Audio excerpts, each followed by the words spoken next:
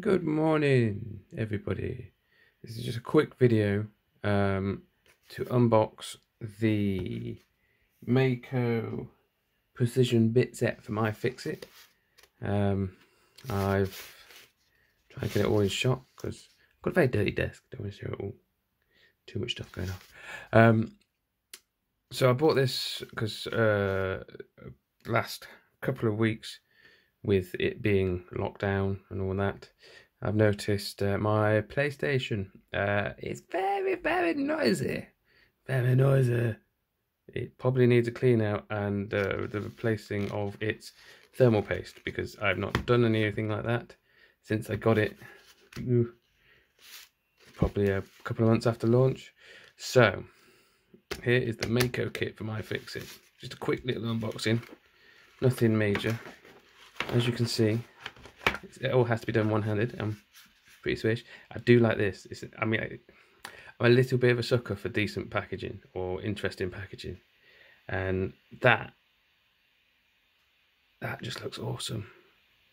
Lovely recessed. And it's just like a matte and gloss finish. Check it. I mean, it just literally is just bit of cardboard, but that is just a really nice touch, really nice attention to detail there, you know. So anyway, put that to one side. So what do you get in the Mako kit? iFIXIT on the front, nothing on the back apart from 1, 2, 3, 4. I'm presuming they're magnets, because according to the website, this case is magnetized. It is. So there you go. You've got 4 magnets again. So, do they, by any chance, oh, see, this is what happens when you don't have a tripod, try to do everything one-handed. Yes, it magnetizes onto the bottom.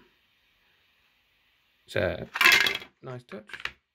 Not 100% sure how useful it is, because that bottom is ever so slightly, if I hold it that way, ever so slightly curved. But little squares indented here. I suppose you could put the bits, so the actual screws that you're taking out, in individual spots to keep them all separated. That's a nice touch. Right, so let's have a look. What have we got in the box? In the box! Let's put it that way so we can get it all in one go. So, starting off from top to bottom, we have... Oh, come on.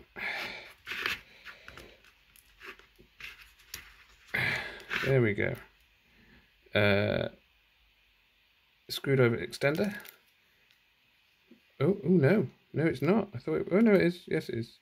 It's a screwed over extender, because that's the side you put the bits in. Nice touch. To get to those hard to reach places, it's slightly flexible, which is good. All the way around, so we'll put that back in.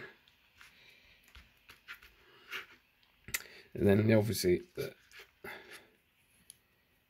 actual drive handle.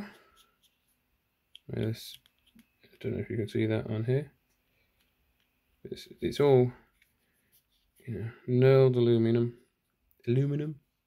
What am I doing? Aluminium. Knurled aluminium. Why did I go all American? I don't know.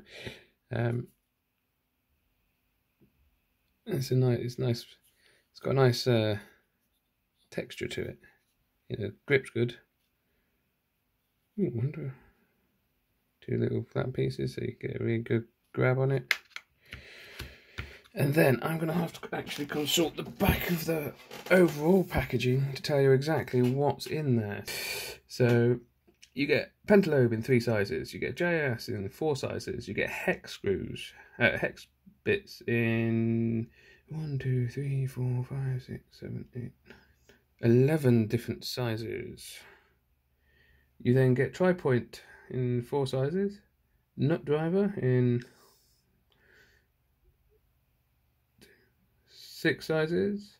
You get 2 square driver and 2 square bits, a game bit in 2 sizes. You get a spanner. Really? I mean, yeah, in 2 sizes. They're the spanners. But that's like tiny spanners. You get a triangle in 2 pieces. You get a standoff bit for your iPhone, an oval drive, a magnetic pickup bit, and a SIM ejector bit. As well as you get a, oh, that's nice to see, a 1/4 inch to 4mm driver adapter, which must be that one, I presume. Yeah. So just there, you get your 1/4 inch to 150mm flex extension. That's what that's called. Magnetic drive handle and lid. So they do intend you to use that as a sorting tray. So lid with sorting tray. Anyway, that's my quick video just showing my iFixit kit that came through the post today. Signing off.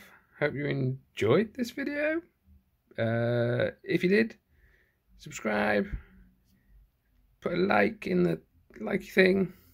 Leave a comment underneath. And yeah, I will see you in another video shortly.